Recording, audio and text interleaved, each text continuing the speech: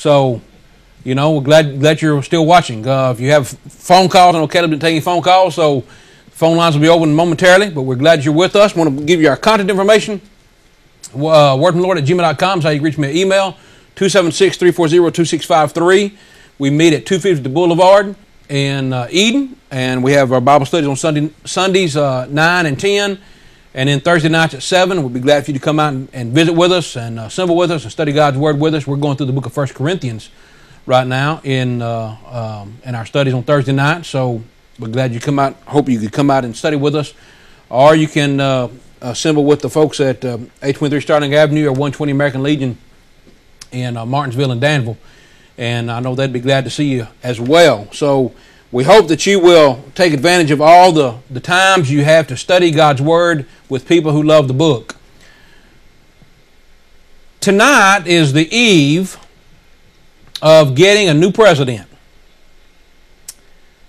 Make America Great Again was the slogan that we heard from Mr. Trump. And, you know, as you think about a change and new faces, new administration, people in power, the Bible says pray for the kings and those that are in power. So we should be praying for the ones that are going out and the ones that are coming in, and not just the president, but all the people all the way down to the city council. But Make America Great Again, that's a pretty catchy slogan, and a lot of people like that because everybody wants to be great. But it just made me think, you know, what is really going to make America great again? What about Donald Trump's going to make America great again? I mean, he's a man, right? Oh, he's got an R after his name and not a D. Okay, is that what's going to make it great again? What's really going to make America great again? Well, I think you need to stop and consider that there's a lot of history with great nations. I mean, there are a lot of great nations that had a lot of history. So when we're talking about what's going to make America great again, well, what is Donald Trump going to do that the past, however many, 44 presidents that have or have not done? What's he going to do differently? I mean, what's going to be great on January the 20th when he takes the oath of office? What's going to start making America great again? Is it going to be no more Obamacare? Hey, if they get rid of Obamacare, I'm all for it. I think that will help America. But that's not going to make America great again. More jobs? You know, we need people who are working. We need more people who are working and getting off the government dole. That's the welfare system. Individuals who can work but won't work, they need jobs. So if there's more jobs that come in as a result of a new president, hey, America will be better. I don't know that's going to make America great. I don't know that that's going to make America great again, though. What's going to make America great? A new wall? Build a wall. Is that what's going to make America great? Listen, there are a lot of great nations in the past. If we look at them and find out what made them great, we might have an idea about what's going to make America great. So let's start with this. Let's start with some that you read about in the Bible. Let's start with Babylon. Now, this is really an empire, I guess you might say, a world power, but you know what? The United States is a world power as well. Well, we have a very powerful army. We have a very powerful military. We have a lot of influence. I don't know if that's for good or bad in the world, but no one can dispute whether you like the United States or not. The United States is a world power. So was Babylon. Babylon was a great nation. Listen to what Nebuchadnezzar said in Daniel chapter 4. Daniel 4 and verse 30. Nebuchadnezzar is walking out in his kingdom, all right? He walks out. The king spake and said, Is not this great Babylon that I have built for the house of the kingdom by the might of my power and the honor of my majesty? Now, when you stop and think about what Nebuchadnezzar accomplished, Babylon was a great nation. I mean, it was a great empire. It was a great nation. And when you stop and think about all the things that he accomplished, I mean, he was set up in a great way by his father, Nabopolassar. And so Nebuchadnezzar, man, he had things going his way. I mean, he was a great, great king. And so you might say, well, there's a lot of similarities there. He's a very powerful man. Look what he did. He built the Hanging Gardens, one of the 7 wonders of the ancient world. He built this for his wife. He built this for his wife, who was from up in the, I guess modern day, it's up in the mountains of northern Iran, I think, or Iraq, and it's, mountains regions. And so he built these great hanging gardens for her. It's one of the 7 wonders of the world, ancient world. I mean, he had animals, he had plants, it was just, I don't know, it was the Trump Tower of his day, I guess. I mean, he had it. Boy, he built it. Why? Well, because he was a great man, he had a great kingdom. He made Babylon great. Not only that, we heard talk about building a wall. President Trump's going to build a wall. You know what one of the other wonders of the ancient world was? It was the walls of Babylon. Now in the Bible we read about, when we think about the walls of a city, everybody thinks about Jericho's walls falling down. Hey, that's a pretty awesome wall too. But the walls of Babylon were also considered as one of the great wonders of the ancient world. Particularly the gate. Particularly the gate. This is the Ishtar gate. It was the 8th gate to the inner city of Babylon. All right? It was constructed about 525 BC by Nebuchadnezzar. It was on the north side of the city. And this is actually a wall that has been reconstructed. This is the actual gate. It's been excavated. It's reconstructed, and it's in the Pergamon Museum in Berlin. And the gates of Ishtar, and the walls of Babylon, some say should still be considered one of the wonders, or two of the wonders of the ancient world. Now that's just how impressive it is. You can tell. Here's the people down here. These are people that are actually standing there in this museum looking at this reconstructed gates of Ishtar that was excavated by archaeologists from Babylon, ancient Babylon. So you can tell, this has got to be, I don't know how high that is. That's surely that's 40, 50 feet high, 60 feet high. I don't know if these people down here, let's say if they're 6 foot tall. And so you can tell, man, this is a great wall. You know what? Isn't that what our new president's going to do? He's going to build a great wall. And he even said, hey, it's going to have a big, pretty, beautiful door to let people in. Is that what's going to make America great? No, hey, I'm all for building a wall. I think we should secure our borders. I think people that are coming in illegally should not be allowed to come in. I think people who are here illegally should be deported.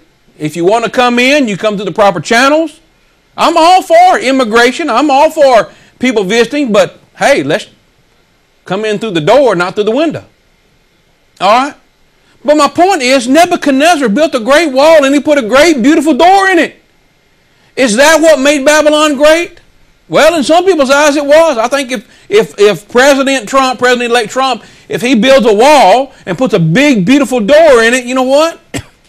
I think people are going to say, hey, America is great. They have a wall. But friends, that's really not what made Babylon great. Or that may be what made it great, but that wasn't the greatest thing. You know what made Babylon great?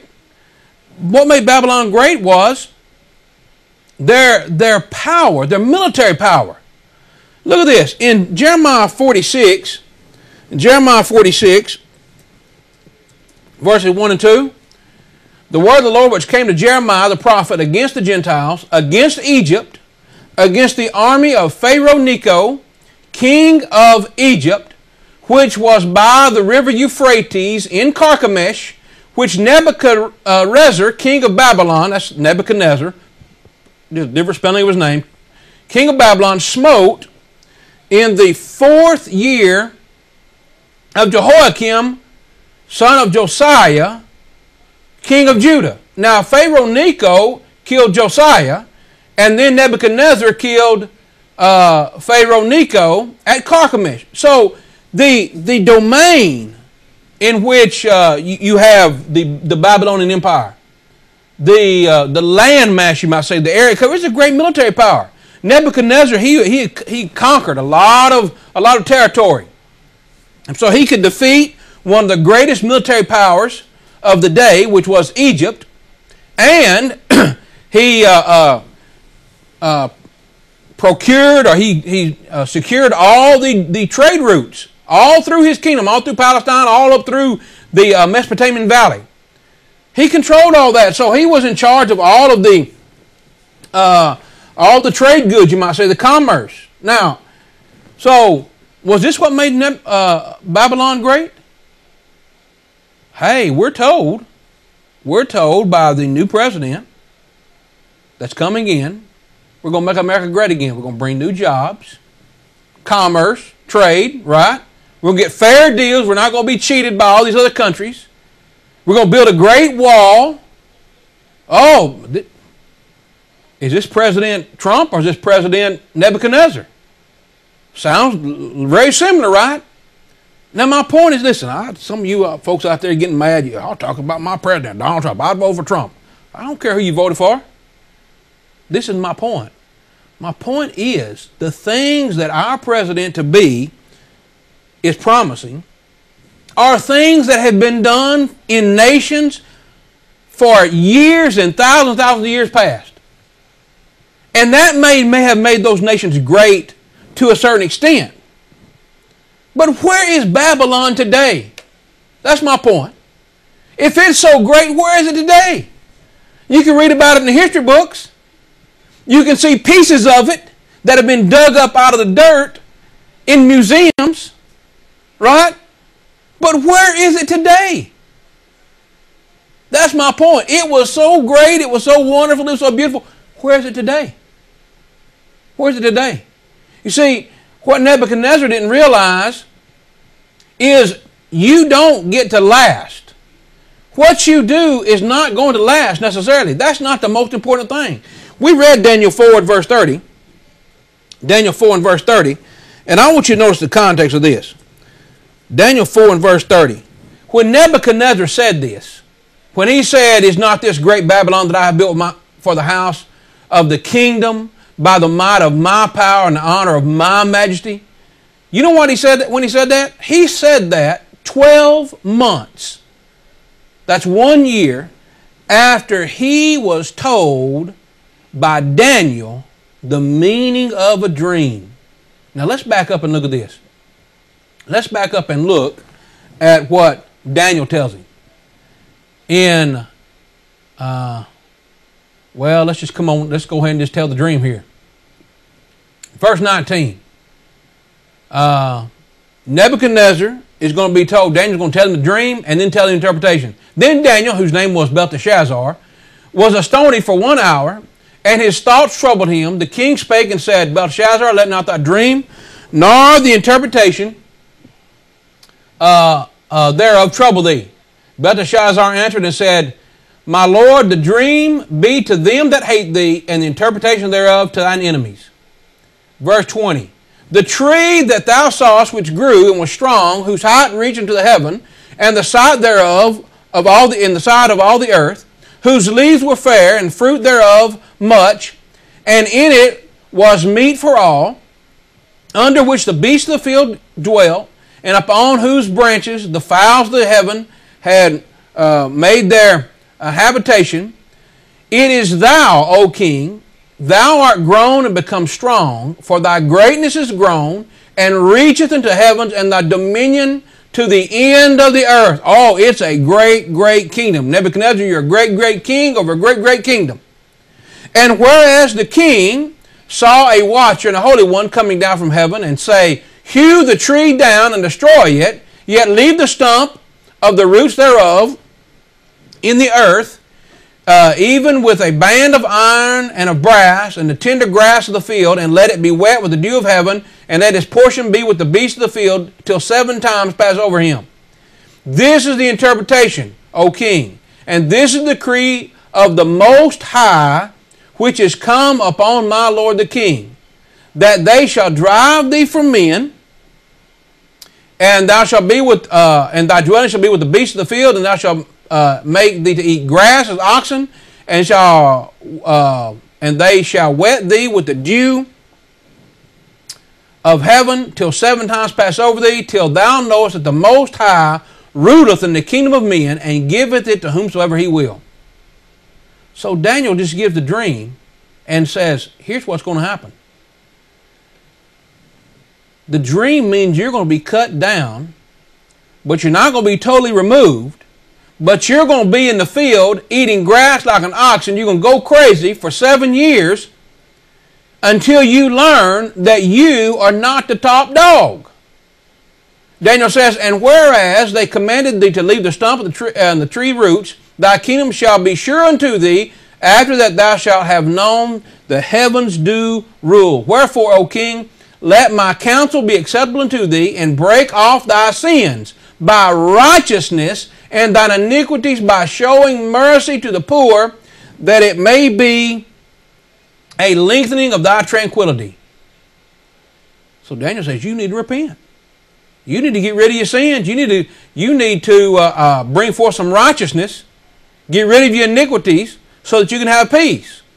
Now, notice what it says. And at the end of 12 months, he walked in the palace of the kingdom of Babylon, and said, is not this the great kingdom, great Babylon, that I have built for the house of the kingdom, and for the might of my power, and for the honor of my majesty? He didn't humble himself. And so, as great as his kingdom was, he was brought low. And even after 7 years passed, and he realized that the Most High ruleth in the kingdoms of men, and giveth it to whomsoever he will, where is Babylon today? That's my point. Even after he repented, even after he acknowledged that God is in charge of the kingdoms of men, where is Babylon today? And so greatness, friends, greatness of a nation is not always going to last. It's not always going to be the thing that you can look at and say, well, if we just do this, we'll be great. We'll have all the commerce, we'll have all the trade, we'll have all the jobs, we'll build a great wall with a big, beautiful door. That's not what made Babylon great. That's not what made Babylon great. Let's look at another nation. Greece. The Grecian Empire. The Grecian Empire was a great world power. It came along, if you remember the dream that Nebuchadnezzar had, the great image, the head of gold, and the chest of silver, and the legs and thighs of brass, and then the legs of iron and the feet of iron and clay, representing the 4 world powers that would come to pass. Well, when Nebuchadnezzar's empire was taken away and given to the Medo-Persians, it was gone. All we have of it is what's in museums. The Medo-Persians was destroyed by the Greeks. Alexander the Great came through and conquered that known world by the age of 33. Again, he was set up, put in a position of power by his father, Philip II, of Macedon, and he went about ruling the world, conquering the world. Everywhere he went, he named the city Alexandria after himself. A little cocky, don't you think? He liked to put his name on everything. Sound familiar? Sound familiar? Do you think about another? Do you have in mind, or can you think of another, let's say, powerful leader in the world that puts his name on everything? Maybe Trump? I don't know. Comes to mind. My point is, friends, I want you to consider these nations that are great by man's standards really aren't that great. Now, here's what happened to Greece. Now, Greece was great in the sense of, look what they accomplished. As a matter of fact, one of the great wonders of the world, the ancient world, is the great library at Alexandria. Now, technically it was built by Ptolemy, who was one of the generals of Alexander the Great. Alexander the Great died. But Ptolemy, he carried on the tradition. He carried on what his leader would have wanted, and he built this great library. And the library at Alexandria had, let me just read this here. It said the library had a mission to collect a copy of every single book ever written. They collected copies of classical writers, correlated them, and came up with a text that was as close as they could get to the original material.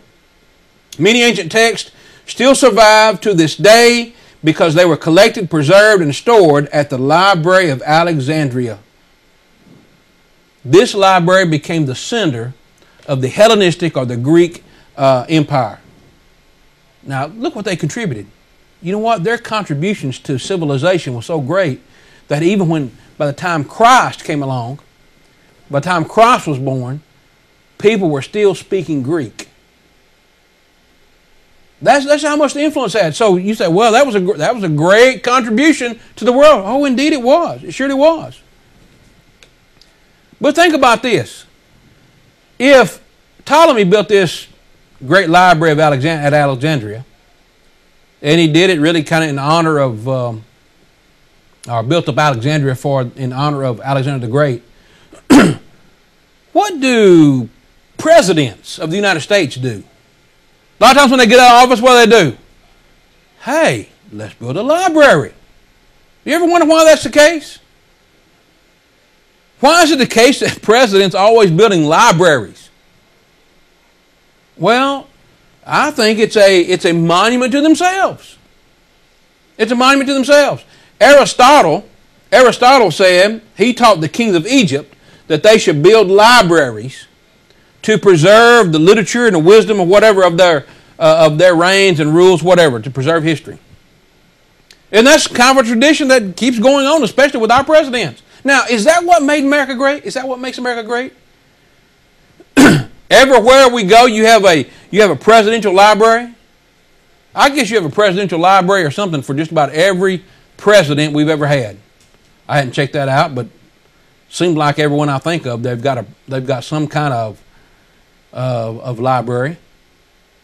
But is that what made Greece great? Is that what made the Grecian Empire great? Is it the education? Is that what makes a nation great? Listen, in the United States of America, our education system is so messed up, it's not even funny. We have things like Common Core curriculum that, particularly the math part, is so confusing that teachers don't even know how to use it. And because the public school system has just become a vessel, if you will, not to educate people. It never was, really. If you look at the founders, the ones that put forth the idea of a public education system, it was not, they say, it was not to make the people men of letters and numbers. It was not designed to give them an education. It was designed to get them to take orders, to follow rules. It wasn't for their well-being. It was that we want to train them. Hey, you got to go to school. You got to follow the rules. What have we done? We prepared them. We prepared them. Our school system's not working. You know, in a lot of the major cities, the dropout rate is so high that students, oftentimes what they do, they wind up going from school to prison. They're not helping them. The school system's not helping. Teachers are in unions that won't let you get fired, especially in our higher education system. You got teachers that are tenured. They can't be fired. Is that what's going to make America great? Everybody have a piece of paper, has a college degree. Is that what's going to make America great? We have college graduates that can't even find jobs. But oh, they got a piece of paper. Is that what's going to make America great? Education? Is that what's going to make us great, where we can count and read and write and we have all these diplomas? Is that what's going to make us great? No doubt about it, we need to be literate. No doubt about it, You know, you need an education, and education is going to help you to be better in life. But my point is this, friends. Where is the great education? Where is the great benefit from literature? Where is that to the Grecian Empire? Again, you can read about Greece, Grecian Empire. You can read about it in the history books. You can touch pieces of it in the museum. But where is it today? As a matter of fact, the nation of Greece today is in such financial ruin, you know, they're going bankrupt if they hadn't already gone bankrupt. Now, how has that helped? You see my point? My point is we're putting stock in things that we think will make America great. How'd that work out for Greece? How'd that work out for the Grecian Empire? A world power in its day. Where is it? It's gone. Make America great again. What about Rome? Here's another world power. Listen, Rome was, they were a monster. I mean, you talk about building walls and building roads. I mean, Rome had it down pat. You know, I don't know, but I would say Rome probably gave the United States a run for its money. I don't know how many roads there are in the United States. I guess we probably do have more than the Roman Empire. But do you remember where we got the interstate system? The interstates that run north and south and east and west?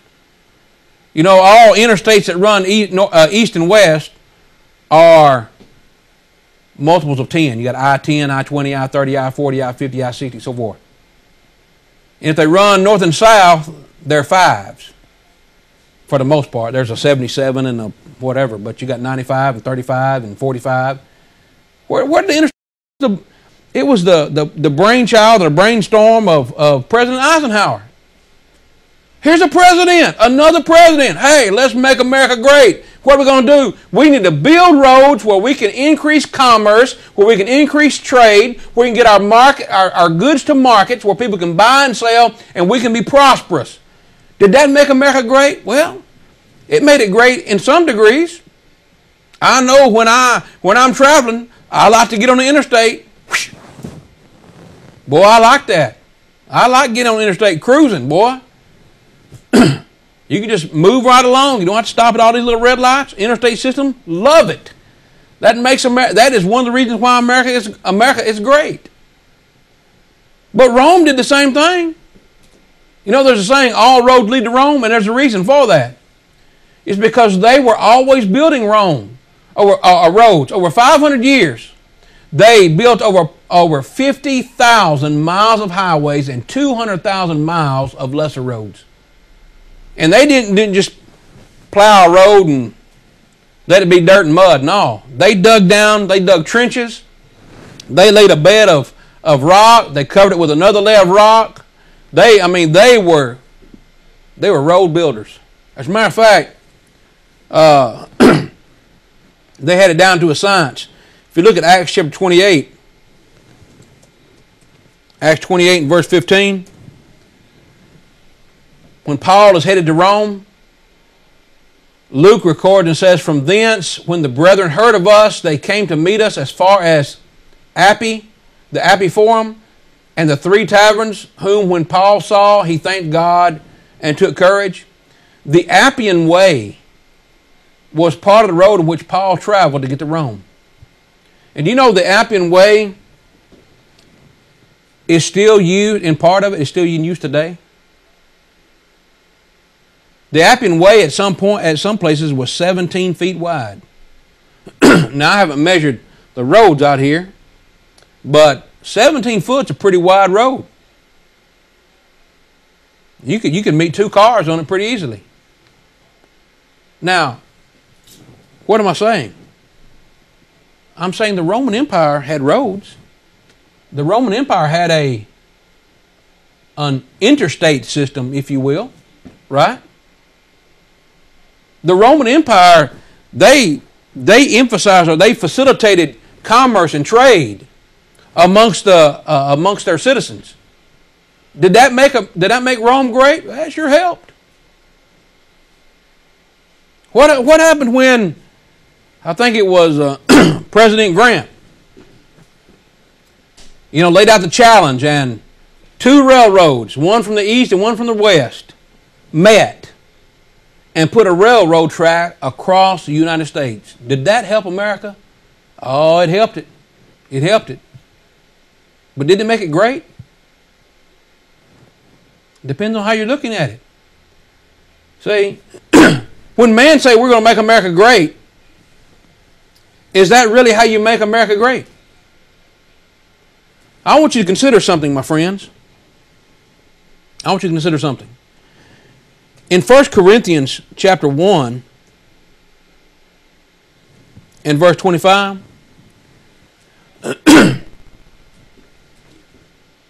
Paul gives us a reminder that sometimes we think things are one way and God has a whole nother idea about things. In other words, the things that we think will make America great are not what's going to make America great. Donald Trump comes in and he says, we're going to make America great again. We're going to bring back jobs. We're going to keep companies from going overseas. We're going to build a great, big, beautiful wall, put a big, beautiful gate on it. Those are all fine, well, and good. Will they help America? Yes. Will they benefit America? Yes. But that's not what makes it great. That is not what's going to make it great. Any more than Nebuchadnezzar's hanging gardens and great wall made Babylon great. It's not going to make America great any more than all the Roman roads made Rome great. It's not going to make America great any more than all the education and the literature that's been preserved made the Greek Empire great. See, when you hear someone say, let's make America great again, you need to stop thinking about it like man thinks about it. Look what Paul says. In 1 Corinthians chapter 1 and verse 25, he says, because the foolishness of God is wiser than man, and the weakness of God is stronger than man. What is he saying here? In the context, in the context of 1 Corinthians, Paul is dealing with an issue in the church at Corinth. It's a division. People are saying, well, I think this, I think that. This is my way, this is my way. And Paul says, you know what your problem is? The problem is you're not thinking about things God's way. He says, where is the wise? Where is the scribe? Where is the disputer of this world? Hath not God made foolish the wisdom of this world? Now he's talking about spiritual things. Men think about things in a physical sense. But he says, look, that's not the way God thinks. He says, for after that is the wisdom of God, the world is by wisdom knew not God. It pleased God by the foolishness of preaching to save them that believe. Friends, God does not look at things the way we look at them. And so when you hear a man say, let's make America great again, you need to stop and ask yourself, okay, is that the way God would make America great again? Because man's wisdom and God's wisdom, they don't line up. They don't line up. The foolishness of God is wiser than men, and the weakness of God is stronger than man. Why? Because God has a greater plan. I want you to consider this. When you say, let's make America great again, do you really stop and think about what will make a great nation in God's eyes? If you have a concordance, and I have one on my computer, you can see us use it, but you type in the exact phrase, great nation. Just put those two together, great nation, exact phrase. It's only found 8 times in the Bible. 6 of those times, it's in reference to God's people. 6 of those times you'll find that great nation is in reference to God's people, Israel. It never is referring, I don't say never, but it's not talking about, in those times, in those 6 times, it's not talking about the physical things. It's not basing it upon what man would say. You say, well, what makes a great nation? Now listen, let me rephrase this. God did say to Abraham, I'll make of thee a great nation. But I want you to consider what made them really great. It wasn't their numbers. Deuteronomy 7.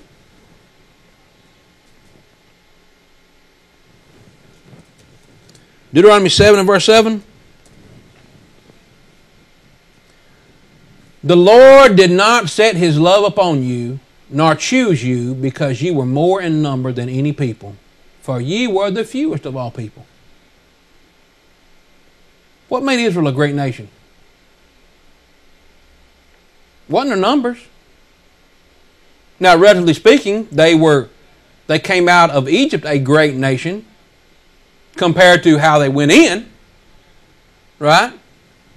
When he went in, they're about 70, 75, I think 75 if you count Joseph was already there.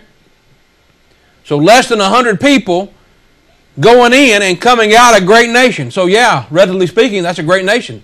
But compared to other nations, Israel wasn't a great nation numerically.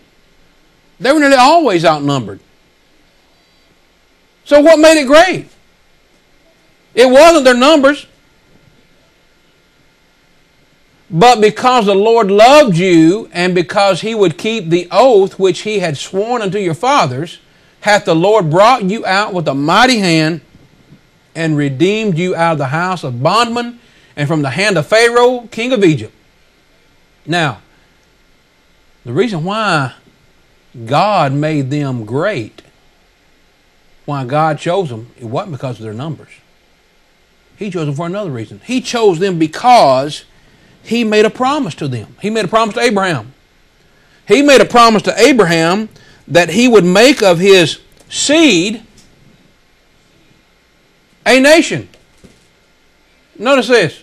He said, get thee out of thy country, from thy kindred, from thy father's house, unto a land I will show thee, and I will make of thee a great nation. I will bless thee and make them a great name, and thou shalt be a blessing. Now he says, well, here's a great nation. Yeah. But not numerically speaking. What was it that made them great? What was it that made them great? I will bless them to bless thee, and curse them to curse thee, and in thee shall all families of the earth be blessed. What was it that made Israel so great? Well, let's look at another verse here. Let's look at another verse. Deuteronomy 4 and verse 5.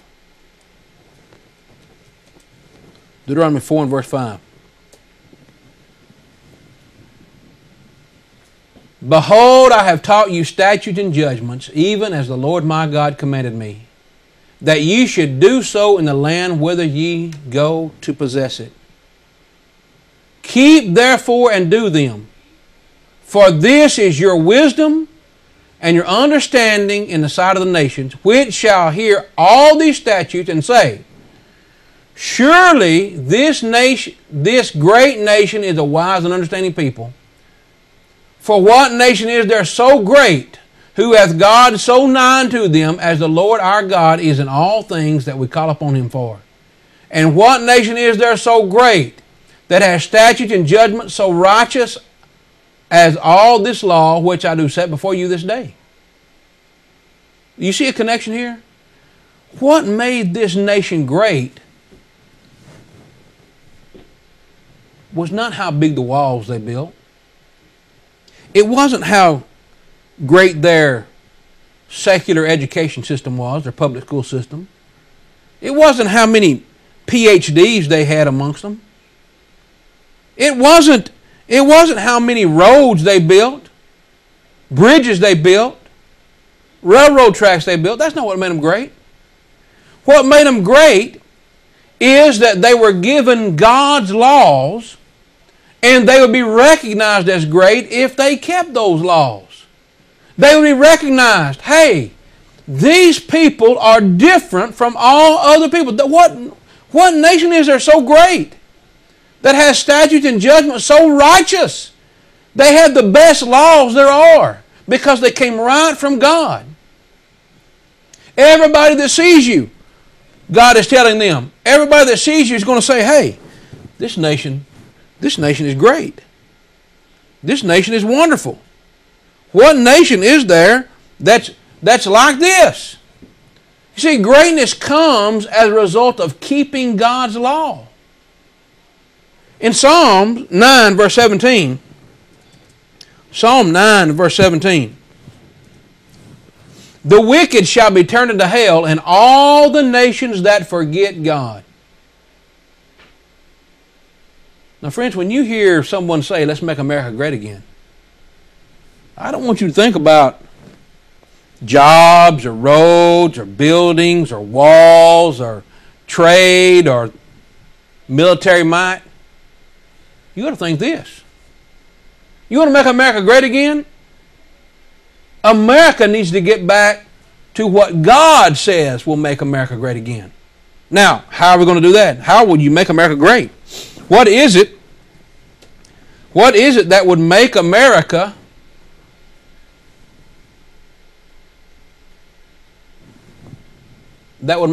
great? America will be a great nation if it becomes a nation of God's people. Now, what do you mean by that, James?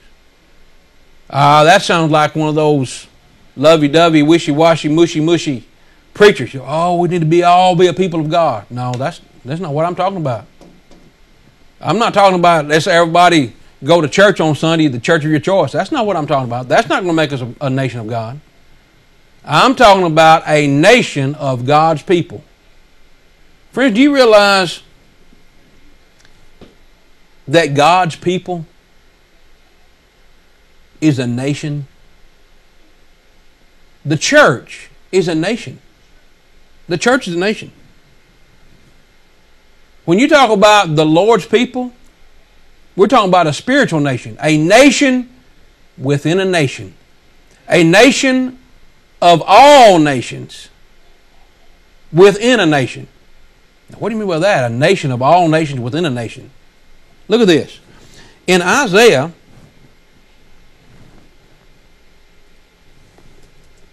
chapter 2, the word that Isaiah the son of Amos saw concerning Judah and Israel, it shall come to pass in the last days that the mount of the Lord's house shall be established in the top of the mountains, and it shall be exalted above the hills, and all nations shall flow into it. That is, people of all nations are going to come to it. And many people shall go and say, come ye, and let us go up to the mountain of the Lord, to the house of the God of Jacob. And he will teach us of his ways, and we will walk in his paths. For out of Zion shall go forth the law, and the word of the Lord from Jerusalem. And he shall judge among the nations, and shall rebuke many people, and they shall beat their sword into plowshares, and their spears into pruning hooks. And nation shall not lift up sword against nation, neither shall they learn war anymore. What do you mean, James? What does that mean?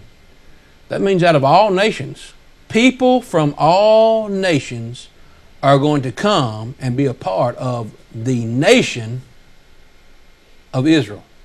Not physical Israel. Not physical Israel. I'm talking about spiritual Israel. Let's look at Galatians chapter 6, verse 15. We're not talking about a Jew according to the flesh and Gentiles. We're talking about becoming a nation that puts aside your physical nationality to become a citizen of a spiritual nation. For in Christ Jesus neither circumcision availeth anything, nor uncircumcision, but a new creature. Now what's Paul saying? He says it doesn't matter if you're a Jew, it doesn't matter if you're a Gentile. In Christ Jesus, it doesn't matter. It doesn't matter if you're Polish. It doesn't matter if you're Czechoslovakian. It doesn't matter if you're African. It doesn't matter if you're German. It doesn't matter if you're British. It doesn't matter if you're Canadian. It doesn't matter whatever you are. Chinese, Vietnamese. It doesn't matter. If you obey the gospel, you'll become a member of a spiritual nation. Notice what it says, and as many as walk according to this rule. That is the rule that it doesn't matter in Christ where you're from, what your nationality is. As many as walk according to this rule, peace on them and mercy and upon the Israel of God. Here is the spiritual nation. This is the great nation. A spiritual nation. And so if America is going to be great again, if you really want to make America great again, then everybody in America, if they were all part of this nation, the church, then America would be great again. If the Lord's church was growing and striving to uphold the doctrines that you read about in this book, then you know what? America would be great again. Because the church in itself is a nation. 1 Peter 2 and verse 9. Peter says, but ye are a chosen generation, a royal priesthood, and holy nation, a peculiar people, that you should show forth the praises of him who hath called you out of darkness and into his marvelous light. A holy nation. Now, friends, stop and think about that. You want to know how to make America great again? It's not by what you build. It's not by how much money you make. It's about how closely you stick to this book. It's about being righteous. That's what's going to make the difference. That it means becoming a part of a holy nation. Now you say, well, if everybody just go back to church, we'd be part of that holy nation. No. You're still missing it. Let me help you. Remember what God told Abraham? God told Abraham, in thee shall all nations of the earth be blessed. Notice what Paul says.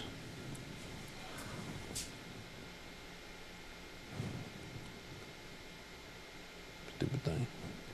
Keeps popping up there. All right. Let's try one more time here. Galatians 3 and verse 7. The promise that God made Abraham, in thee shall all nations of the earth be blessed. Look at this. Paul says, know ye therefore that they which are of faith, the same are the children of Abraham. And the scripture, foreseeing that God would justify the heathen through faith, preached before the gospel unto Abraham, saying, in thee shall all nations be blessed. Now, if you are a child of Abraham, then you're part of this spiritual nation. So then they which be of faith are blessed with faithful Abraham.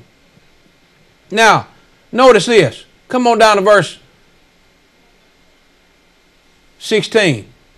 Now to Abraham and his seed were the promises made.